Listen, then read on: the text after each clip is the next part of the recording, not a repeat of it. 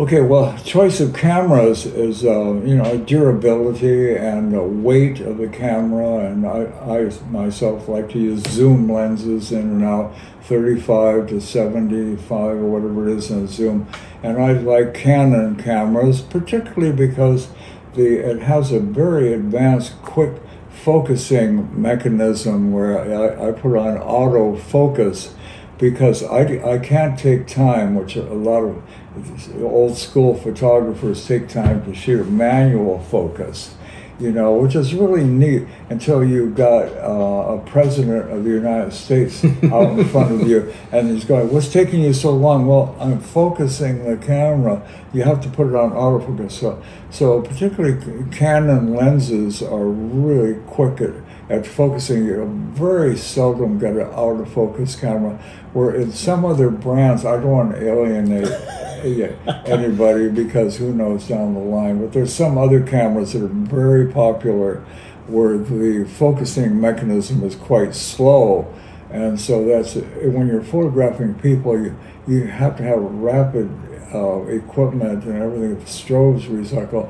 And interestingly enough, quite often on sessions like one recent we did, we have not just one power pack, but we may have 5 power packs that are all synced together using, slave cells on each one. And there's different schools that thought there's a photo slave, light slave, and then optical slave. Then there's radio slaves, which we had an experience with Langdon and I on a session where the radio slaves sometimes fail. So I like optical, and there's also on the strobe packs, there's usually an audible beep that tells you when it has recycled within half a second or a quarter of a second. But Ken, when you've got 5 strobes and they're all beeping, how do you know which one didn't beep? Well, it needs to know when to beep that it didn't go off, but it doesn't know they're supposed to go off, so it can't beep. So is that your problem then? Yeah, we had this session in Colorado where we had to photograph 60 couples, 65, 60 couples, okay, very prominent donors to a big Christian organization in Colorado Springs. Okay, that's fine. And then there are 50 couples, and they were going to all attend, and they had them organized, these 50 couples, and they stood in line. They queued up to be out in front of my camera, but I had to photograph all 60 within 1 hour. Okay, you figure you got 1 minute to do for each couple, and you had to photograph them, make sure they're focused, and get their expressions, get their clothes together. The guys had to have their ties on straight, and all within 1 minute. And if you missed anybody, very bad. You get graded down really bad. So that's it. That's where we use 5 strobes. 2 were for the background lighting. 1 was for the hair lighting that's up on a boom above. Another one was for the main light source. And so we pulled out all the stops on that way. It took quite a deal to get them all synced up. And so that's the occasion where we needed to work quickly with our Canon cameras on a tripod. Everything had to be just perfectly synced up because we couldn't make any mistakes. We couldn't bring anybody back and say, "Oh, we missed it. Would you come back and get on the mark again?" And so, anyway, so there's occasions like that. And then there's, anyway, I have a lot of examples where the light sources have to be reliable. By the way, we're using Normans. We're using Normans on that because each one's 1,500 watt seconds, because we had to split them, and maybe each one's 800. And okay, didn't want to get into the technical sides of things. People fall asleep out there. But the ones that you mentioned, the strobe is within the light, in the reflector, isn't it? Yeah, my little Novatrons, which are inexpensive and sold to me by my buddy Steve Cerrone 20 years ago, and I'm still using the same American-made set that cost me a whopping $500 from Steve. Yes, there's one power pack, and then each of the heads themselves plug into this, with a long cord into the main power pack that powers 4 heads. And you can set the lighting ratios by adjusting the brightness at each head, as opposed to other units that actually have, you just plug the head itself into the wall. So it's either a main power pack or power at the strobe. Yeah, I've worked some of those, but they're really very reliable, and it's a big help. So those are the technical things that a lot of people may not be confronted with. But on these big commercial sessions, a lot of people involved, and so it's a fair amount of money involved. And in this particular case, I would travel from Los Angeles to Colorado Springs and go back and forth. And so it's the old days of having a leisurely session, and we just walk in and just play with the camera and shoot Polaroids. And nowadays with digital, it's made it much easier for us. So it's each session is a new challenge. So it isn't always depth of field, and it isn't always keeping pictures from being blurred, but the subject has to look real vital and like they're really with it.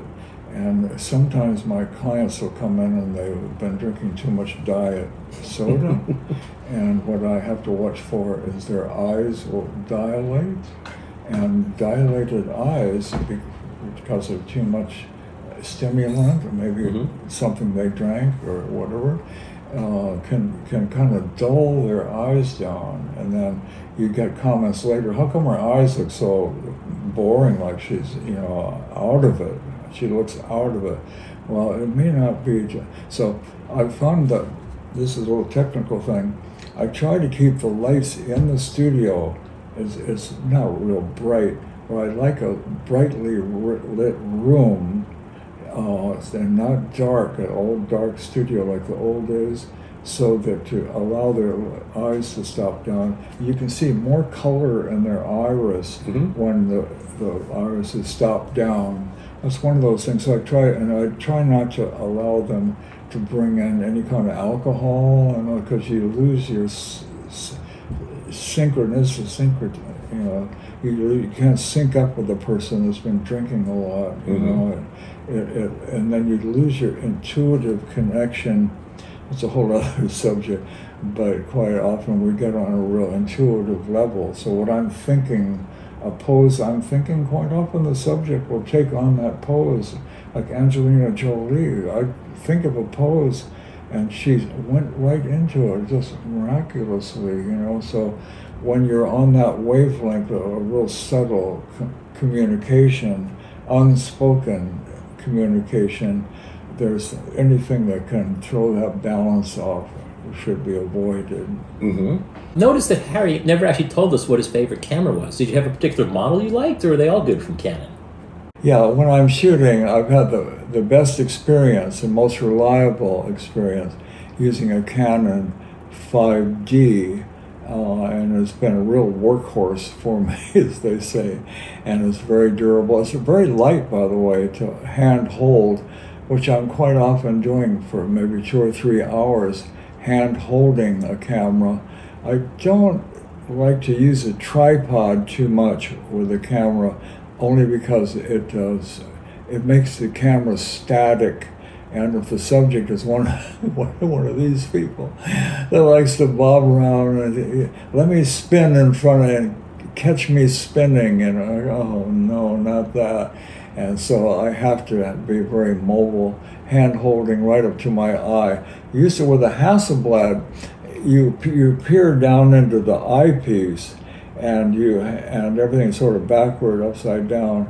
And the days of the Hasselblad's a 2.25 electric-driven camera, and again another workhorse.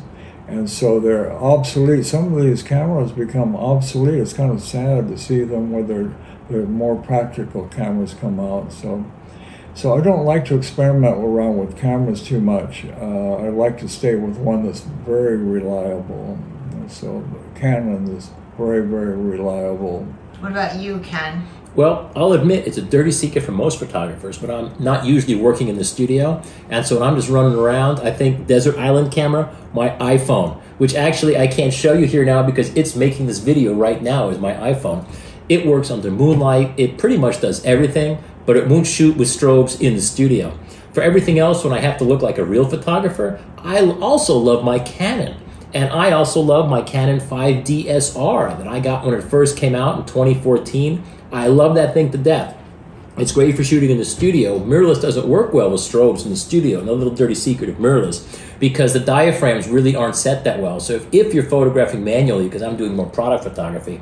But honestly, I also love my Canon. I shot everything else. And when Harry was talking about Hasselblads in New York, that reminds me. I was talking to one of the major manufacturers of digital medium format backs. These sold for as much as a small house or a brand new Mercedes, somewhere in that line. And I said, who on earth needs this ridiculous amount of resolution? Because even if you're making billboards, the billboard's far away, so you don't need that much more resolution.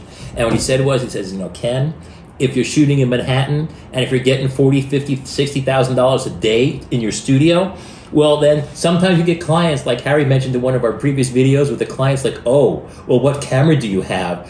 Then you have to show up with, the Hasselblad or the Leaf or the whatever it is, some ridiculous camera with a 5-figure price tag, because they'll feel like somehow they were slighted for their $40,000, $50,000, $60,000 a day if you're not shooting with a $40,000, $50,000, $60,000 camera. But in terms of the picture quality, it's not that much different, because the picture quality comes from in here. It's your imagination. Yeah. The art directors, too, or the people from the record company, the magazine, their experience, and they go from, in New York, one day it'll be this person, one day that person, and they're so jaded, they just expect you to have the best equipment, the best strobes, but there can't be any misfires or anything like that. Mm-hmm. And by the way, they kind of check out the assistants. Are the assistants real capable? Are they well dressed? And that's just as important as the equipment, but we'll get on that another subject. Oh, hair and makeup people are very important too, because if you don't hire a good hair, this isn't technical stuff, but hair and make can make or break a shooting session if they're not adept at what they're doing, and so I've got I hate to say a stable of people that I call on, but even then sometimes they have good days and bad days, and so that's another subject. Hair and makeup people have to be very aware that if you hire another human being to do something as intimate as doing makeup on a subject who's a very famous person, or doing hair, if something goes wrong, it's not their fault, it's the photographer's fault.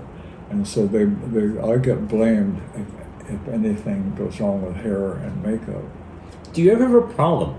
I remember when we used to use a lot of babysitters, little kids. Apparently, the women in town, it's taboo to steal somebody else's babysitter. You don't even ask, because babysitters are so crucial, and if you get a babysitter. So did you have that in the photography world where people try to steal, or was it taboo to attempt to steal or even so much talk to somebody else's hair or makeup person because they are so critical? Yeah, they do. There's a certain amount of loyalty amongst them. So it's something that we're all, it's an unwritten thing. But they're free. They're freelancers to do as they please. But of course, nowadays, they're lucky to get the work that they are getting. So the New York hair and makeup people are very adept.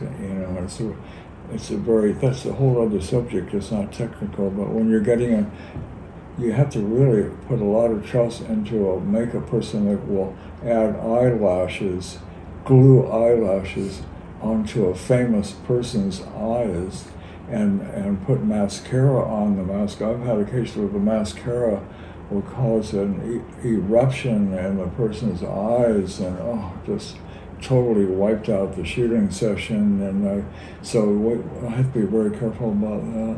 And so that's a whole other subject. It is, and admittedly, we could talk about cameras. Something I asked when I said, gee, we should do a little video saying, what's our favorite camera? I was like, well, there's no one camera. For me, it's a matter of what I'm going to shoot. For instance, if I'm going to be serious and not have to do anything for anybody else and just shoot film for my own personal fun, I love my traditional Hasselblad, shooting film. So it all depends on what we're shooting. So, Harry, thanks again for your time. Thanks for your hospitality, having me over to your house. It's been a joy getting to talk to the iconic Harry Langdon here live. Oh, well, thank you very much. You know, it's sort of humbling, you know, the pressure that one is on when you're doing these creative jobs. You have to stay real grounded because they expect a photographer to have an attitude, by the way. They expect you to be, you know, an ego. And so the people that are my subjects are the ones that should have the ego. And so I'm used to that. But I have to be careful about being snotty, you know, abrupt with them. I have to treat them with a lot of care. And so I'm usually so grateful that they're coming in to have me take their pictures. It's an honor, you know. So anyway, that's a whole other subject, which is real interesting. Anyway, thanks a lot, Ken. I enjoyed that. Thank you. We'll do another one.